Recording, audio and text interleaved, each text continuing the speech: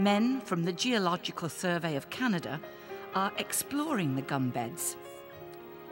It is said that the crust is 2 feet thick in places and might be useful for paving roads or sealing ship hulls.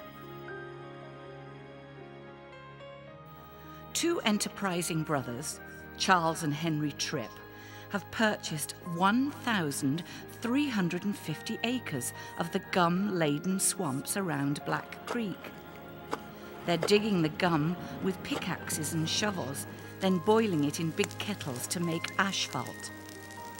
Charles Tripp reports that New York chemists have analysed it and have determined it to be a very valuable variety of bitumen. The Tripps have formed the International Mining and Manufacturing Company, the first registered petroleum company in the world. They have a devil of a time transporting it, though.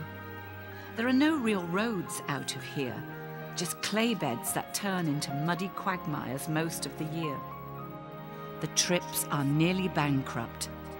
They couldn't get enough of the bitumen out to market to make ends meet.